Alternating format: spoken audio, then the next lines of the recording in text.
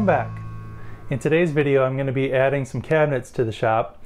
I found these kitchen cabinets. You can see one here on the side of the road. There was a set of 4 for free. For free? For free.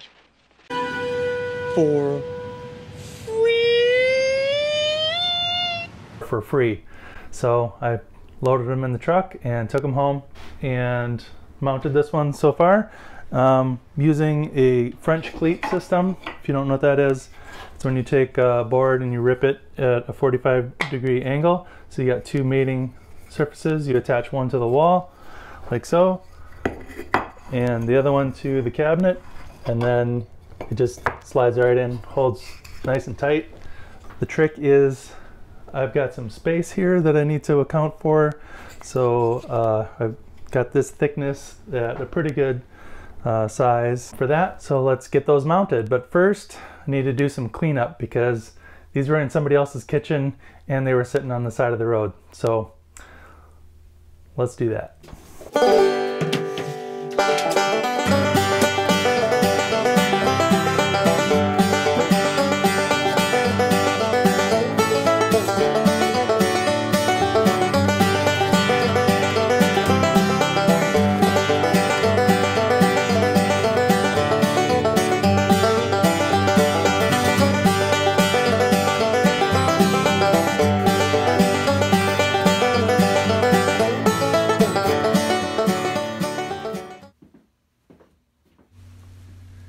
Now it's time to start cutting this scrap board down to size. It doesn't really matter whether you want to cut length or width first. I'm choosing to cut length first by making a crosscut on the miter saw. You could also make a crosscut on the table saw with your miter gauge or crosscut sled, but if you have a crosscut sled, then you're probably already stopped watching this video. If you don't have a table saw, you can do this with a circular saw or even a hand saw, but the rest of the cuts are going to be easiest and most accurate if you have a table saw. Just a word about safety. When I'm making sawdust, or as I like to call it, man glitter, I always wear my face mask to keep the fine dust out of my lungs. When I'm working with spinning blades, I wear my safety glasses, and depending on how loud the machine is, I'll wear my hearing protection. And I recommend you do the same. The next cut will be ripping the board to width on the table saw. I want these pieces to be wide enough that they can easily hold a screw without splitting, and the cleats need to be beefy enough to hold whatever kind of weight I'm going to be putting in these cabinets. You'll notice that I'm using a shop-made push stick to keep downward pressure on the board, and also an offcut to keep pressure against the fence as I move the piece through the blade. In both cases, I'm keeping my fingers well away from the blade for obvious reasons. Here I'm changing out the zero clearance throat plate and replacing it with the stock throat plate that came with this rigid table saw. It has a wider opening so I can tilt the blade to make that 45-degree bevel cut.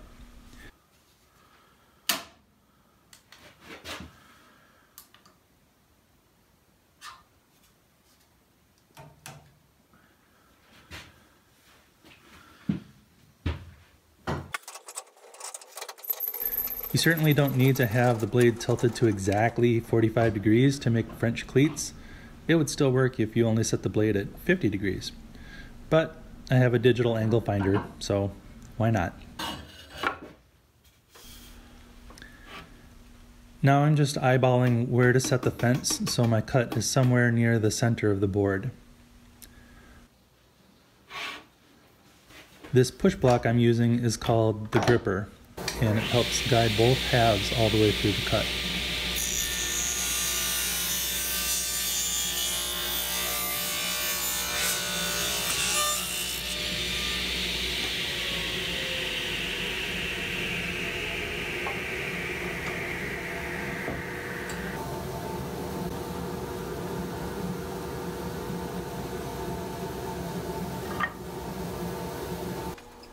It was at this point that I realized that I had forgotten to make another rip cut to make the boards the right thickness to take up this space above the drywall. If I didn't do this, the cleats would push the top of the cabinet away from the wall and it would tilt forward. So now I need to take these beveled pieces back to the table saw. It definitely would have been safer to just start over with a new board because 90-degree cuts are easier to control. But I decided to take a chance and trim down these boards that already had a beveled angle on them. The angle increases the chance that either my push stick or the workpiece itself could slip toward the blade and create a kickback situation. In general, you want your offcut to be on the outside of the blade, that is, the side opposite the grip fence. However, if I had rotated this piece around so the offcut would be on the outside of the blade, the bevel on the board would have been angled toward the rip fence, and I wouldn't have been able to maintain firm pressure toward the fence. I hope that makes sense. So instead, I set the fence so that the thin offcut would be between the blade and the fence. I knew that this would probably cause the thin piece to come back toward me, and I was prepared for that. I made sure that I was standing off to the side so the loose piece wouldn't hit me, and I also used a feather board in front of the blade to keep the workpiece up against the fence. And, as I predicted, the offcut did come back at me, but luckily not too forcefully. I'm an unpaid amateur. Don't try this at home. Watch closely what happens to the piece next to the fence as I push the piece all the way through. Phew!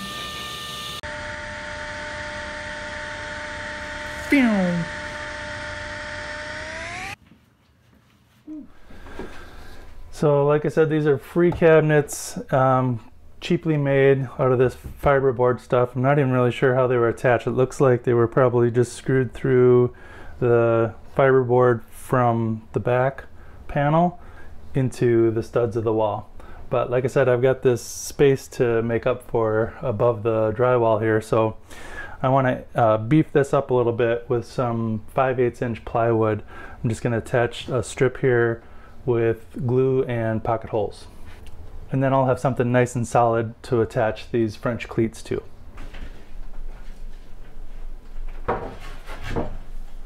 Let me know in the comments if you would like to see how I built this outfeed table.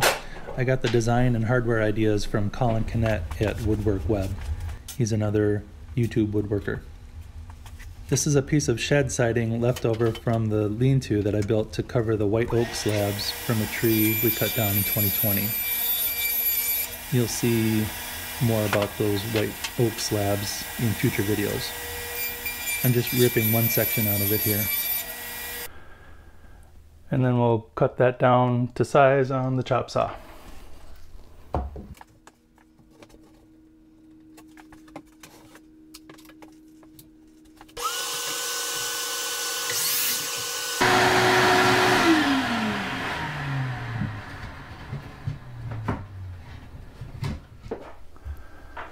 As my friend Matt Outlaw says, pocket hole time. So we want to just divide this up evenly, maybe every 4 inches or so. This is 28.5 inches wide, and we'll probably go an inch from the end, and then every 4 inches or so along the way. So mark that off on the top end so I can see it. These measurements aren't critical. Just want to get enough screws in there so it holds well. Almost it holds good.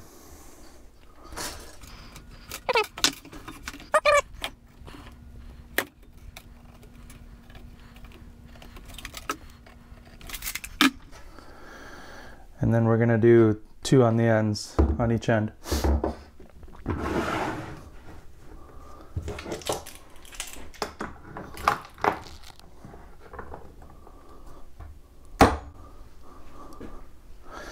And if you have one of these, this is the Craig 4 pocket hole jig. You want to make sure that you've got your screw set to the proper depth. And once again, this is 5/8 of an inch. Yes. So you want your screw stop set at 5.5 inch, or did I say 5.5? 5/8. Wow. I guess I need another cup of coffee.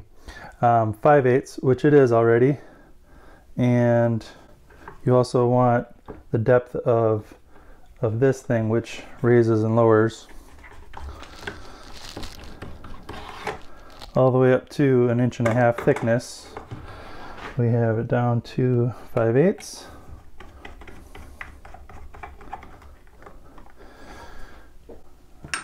And let's get that.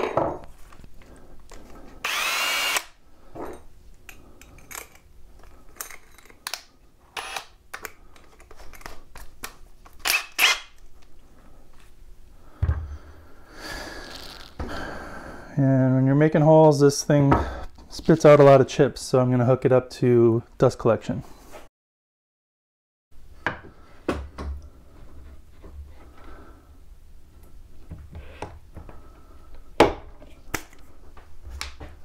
Safety first.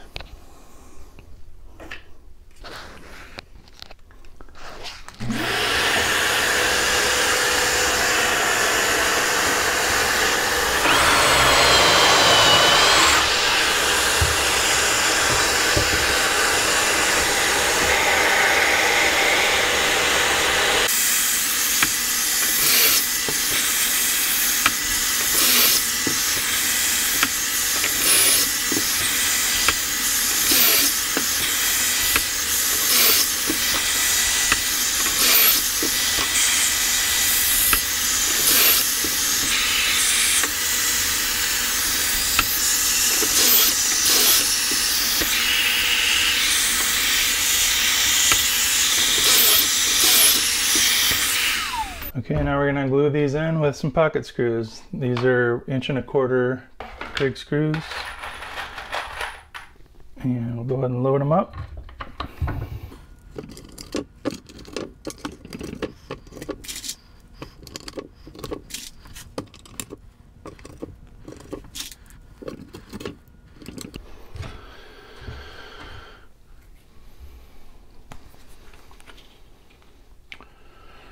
A little glue on 3 sides.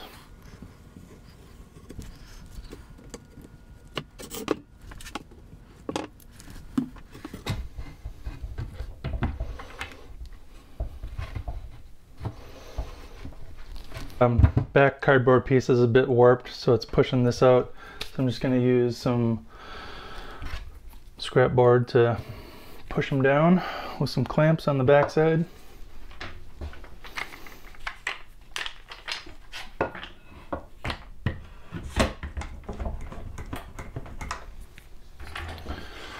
That works.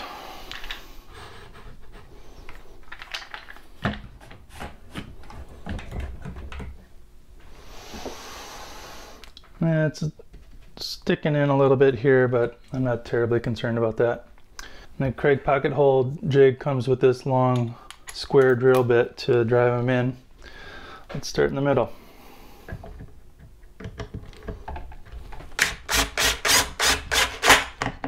Not too tight because it's particle board.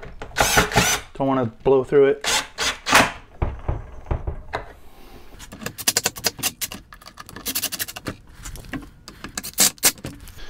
Now we take these off now.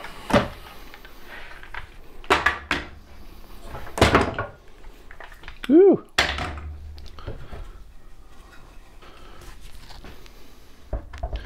Oh, you know what?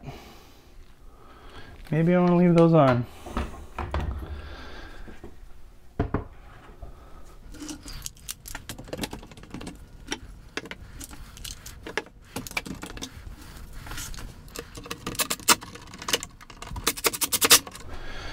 There we go. Now we got to figure out where to attach these guys. We need the cabinet one is going to be this will be the wall, and the cabinet will come down to meet it like that. So we're mounting this on the wall. I've already drawn a laser level line on the where I'm attaching it to, but I got to figure out how high this is going to mount in order to get it to sit right. Now that I've driven these screws in, I didn't drive them all the way, but I realized I want to recess them so they're flush with the surface, because they're going to be sitting up against the wall, and I don't want the screw heads or anything else to push the cabinets away from the wall. So I'm going to countersink these holes in both the cabinet side and the wall side with countersink bit. You can buy these just standalone to fit in your drill for to countersink the hole after you've drilled a pilot hole, or you can buy these all-in-one tapered pilot hole screws that have an adjustable countersink on them. So I have this set that I've had since I started woodworking, pretty much. It's a little too big. These bigger sizes I never use. I never use screws that big. So I'm guessing there's probably a smaller set. I'm gonna have to look into that. But I'll just use the smallest one that I have to make these countersink holes. I'll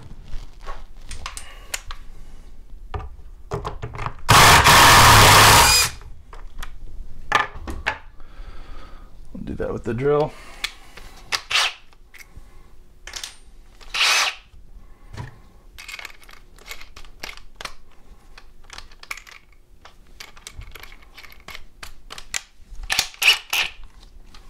These are the same size, so I'll get my depth right. I want to make sure that I'm getting, yeah, that'll be good the way it is. Otherwise, these are adjustable, and you can use the Allen wrench that comes with the kit to adjust the countersink so that there's not as much pilot hole being drilled, and you just secure that down onto the drill bit.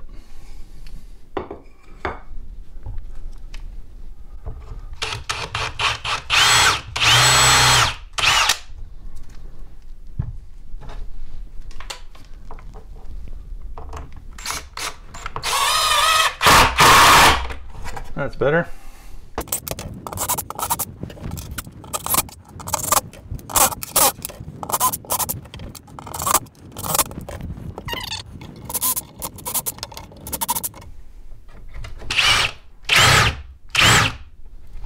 Oh, are you kidding me?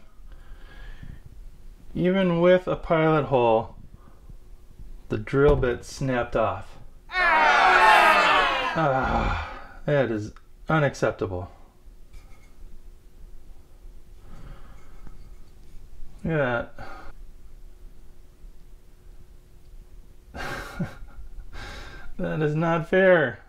Now I'm going to put these screws in. Not all the way, because I'm going to add glue too.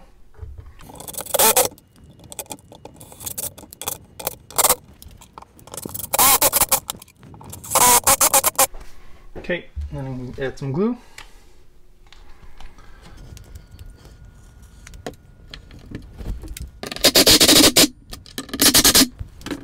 Alright, time to mount the bottom cleats to the wall. Okay, now I can mount these bottom cleats to the wall. I made a little mark over here where the end of the cabinet should go, and it's a 1/2 inch. So I'm gonna butt my bottom cleat up to that, and then still got that drill bit in there, so I'm gonna bash that in.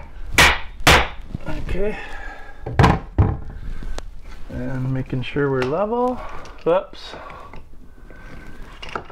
That's fine. That looks pretty good.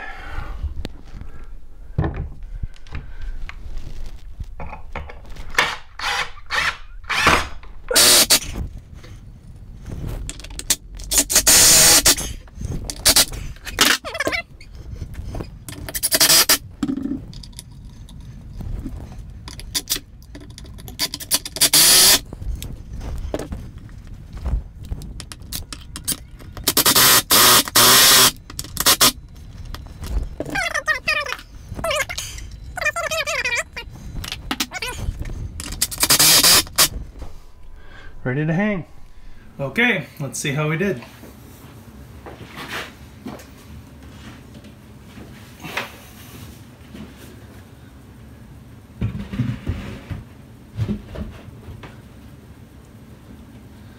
I can already tell we got a problem.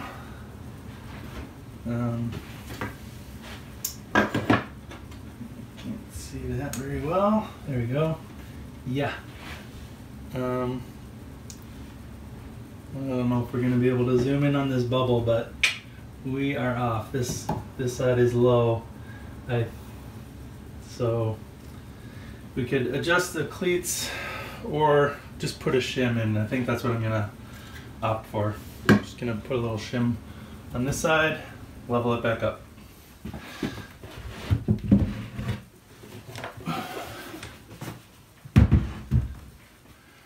And I think what's going to work for that is just some toothpicks. Let's see,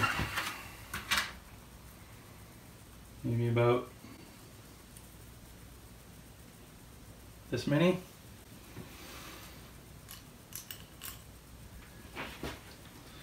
Let's see how that works.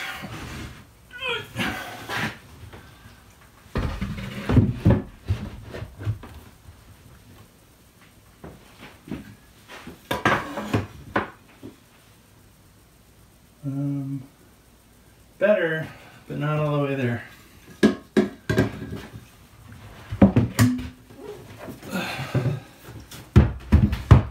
And I realize this is just a shop and these are free cabinets. If I was doing this in my kitchen, I would have paid a lot closer attention to how high everything was and be bang on level before attaching it. But it is what it is.